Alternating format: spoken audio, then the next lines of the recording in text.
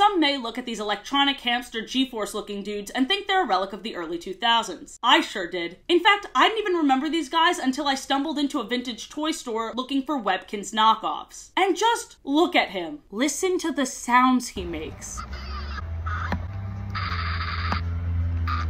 But upon doing some research, they actually lasted way longer than I thought they did and went through way more phases than I was prepared for. Please allow me to impart this useless knowledge on you. Your videotaping the show. I do. But lovers, how many of you had ZHU Pets? Because I sure did. ZHU Pets are gonna go to a hamster fashion show. The only one I know I had for sure was Nugget. What an icon. And what a perfect name. In 2009, Cepia LLC launched ZHU Pets and they exploded in popularity. This Chicago Tribune article from December 7, 2009 even said that they were sold out in Target, Walmart, and Toys R Us, with people reselling them for as much as $95, even though the retail price was only about $8 to $10. First lesson in economics, supply versus demand. If demand is high and supply is low, bada bing bada boom, our wallets are emptied and capitalism wins once again. It sucks. This article also revealed how they were marketing these toys as the best alternative to live hamsters because they, quote, don't poop, stink, or die. Which sounds like they're more so trying to convince the adults than the kids, because I've never heard them say that in any of the commercials. Just as funny as the cat, the one and only ZHU Pets. And they don't die. The 2009 release included 40 ZHU Pets between Gen 1 and Gen 10. Now here are my favorites from each. Pipsqueak, Nugget, Moo, Peachy. Shamrock, Bitsy, Pookie, Snickle Fritz. A precursor to the Rockstar series, and the first distinctly different design choice. And finally, Pumpkin and Green Bean. Along with the first 10 generations, there were also 4 exclusive European ZHUs, which included Moppet and Tulip, the first of many non-hamster ZHU Pets. They also released 7 special edition ZHUs, my favorite of which, of course, being Luigi. Where's the Bowser ZHU, am I right? Upon further research, Luigi's birthmark is a pizza because he came with the pizza playset. But more importantly than that, it reminded me that each of these guys have birthmarks which coincide with their personality and what they're associated with. Reminds me of something. I can't quite seem to put my hoof on it. Ooh, oh my god. Now from 2010 on, this brand really has something to prove. Everyone predicted they would be like a 1-year fad. So how do they combat this? By throwing goddamn everything at the wall. I'm not even joking. In 2010, they released Rockstar's Wild Bunch, Kung Zu, and the Princess line. Quite the departure from their regular schmegular hamsters of 2009. I remember when I was younger being hype for the Wild Bunch release. Part of the appeal to me is that the animals they chose still fit in that small rodent type design. It was different, but it didn't move too far off from the original concept. I didn't even realize the Kung Zu line existed until I stumbled into that vintage toy store, which started this whole rabbit hole or hamster hole. But honestly, it feels like they were marketing this one more to young boys. Train your ninja or special forces hamster in the ways of Kung Zu.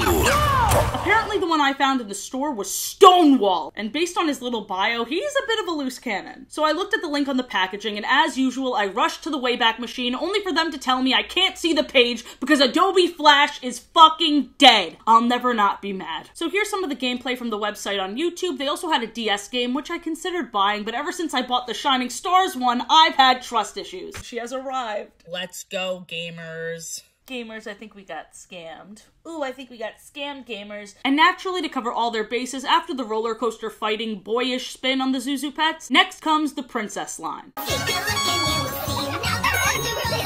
I don't really have much to say, but look at Ribbit the Frog. Look at how the little button, instead of it being the nose like how it usually is, it's a tongue. How freaking cute is this? Also, there's a DS game for the princess toys as well, which is pleasantly surprising. Let's go, girl gamers! Just to be clear, I only point out this gender demographic because it is very apparent that's what they were trying to do between the vibe of the marketing and the packaging. Many will battle. An enchanted kingdom. Now on to 2011. I can say with confidence, this is when ZHU Pets officially fell off my radar because, oh my god, they made puppies? And very, very few cats? These 21 dogs and 3 cats were the only thing they released that year other than the babies. Which feels like the beginning of the end. Well, the end part 1. We'll get into it later. But in my humble opinion, this is where it feels like their niche gets muddied. Every other brand of plushies and electronic toys has done cats and dogs. This move did not set them apart. If anything, they just entered the most oversaturated market instead of doubling down on the one they started. This business move is very confusing to me, but maybe I don't know shit, because according to this wiki, this was their 3rd most successful line, behind Kung Zu. Next, the babies. Look at them. first I thought they were silly and gimmicky. Like, they don't even have wheels. They need an adult to push them around in a stroller like actual babies. I don't know if they meant to be clever, but it makes sense. The first ZHU babies actually came out in 2009, but didn't get their own launch until 2011 for their second generation. The lullaby hamsters are the babies' caregivers, and oh my god, there's only 4 of them. Look at how many babies there are. Bless their hearts. Also, all the caregivers are girls. When's the deadbeat dad line dropping? In 2012, the ZHU Pets got their own McDonald's Happy Meal toy to promote their first movie. Now, this is a weird tangent. Maybe this is because I haven't watched cable or because I'm not a literal child, but I have no idea what the Happy Meal toys are now. So, field trip. Guys, nothing could have prepared me for this. The toy is for the Masked Singer? What the fuck? Okay, let's see who I get. Apparently, I can also play with my little masked guy on a phone. I am sometimes called Bigfoot. Who am I? Dude, this sucks. Can you believe it was the Masked Singer? What an exciting adventure we went on. Other than just the Happy Meal toys, ZHU Pets released Zoofari and the ponies.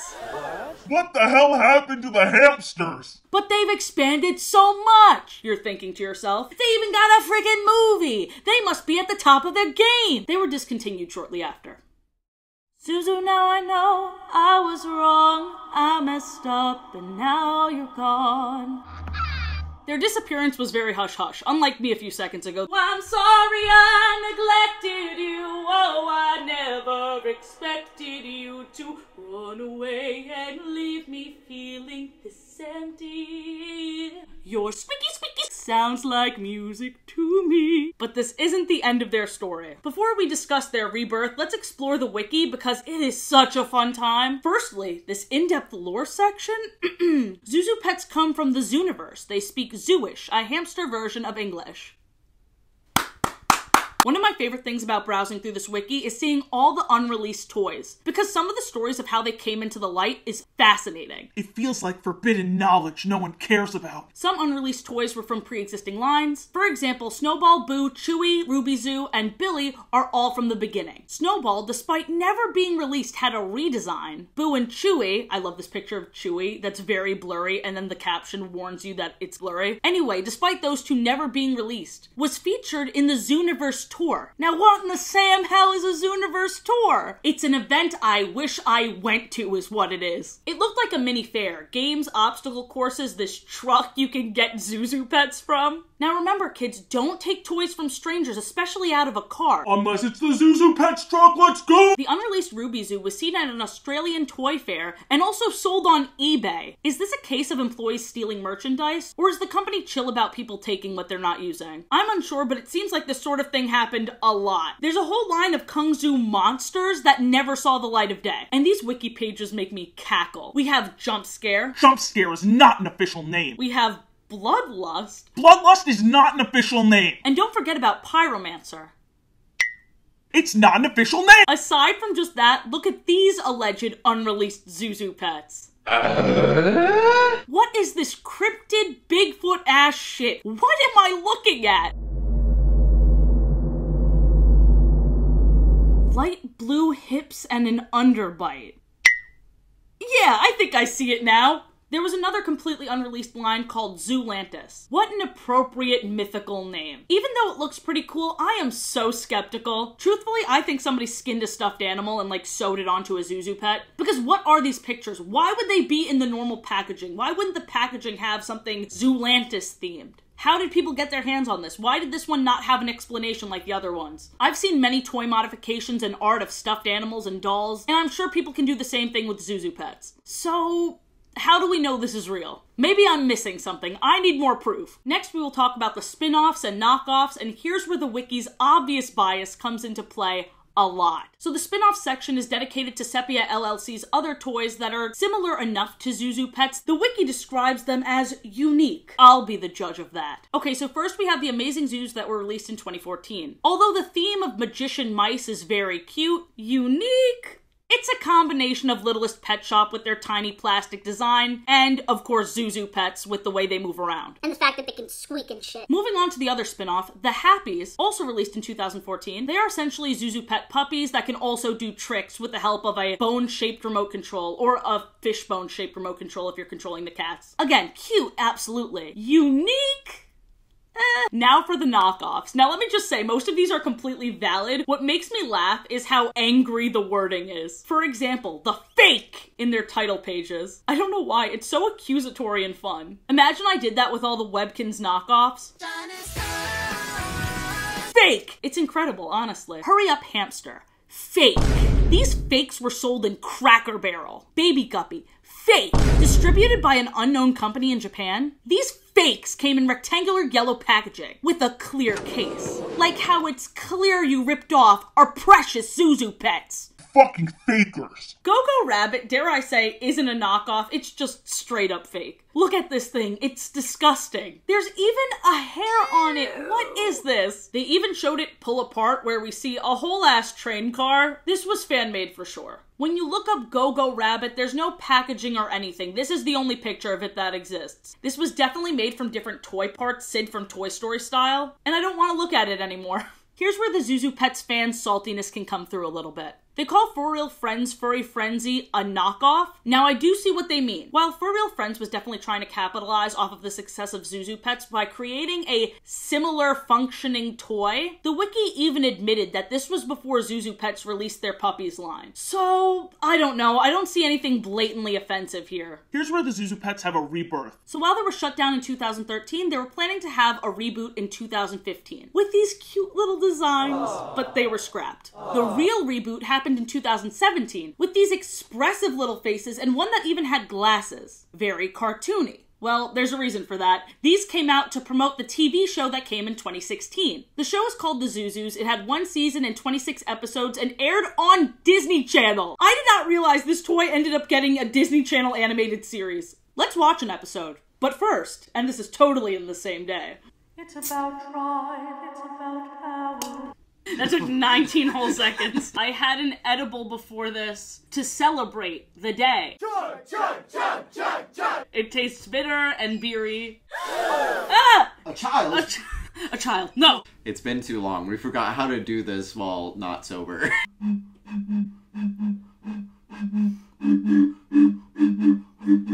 me tell you about my friends, they're my best friends, the ZHUS. Let me tell you about my best friends. They're my best friends. Let me tell you about Ben. His name is Ben. They're Ben. Which kind of does go hard, to be fair.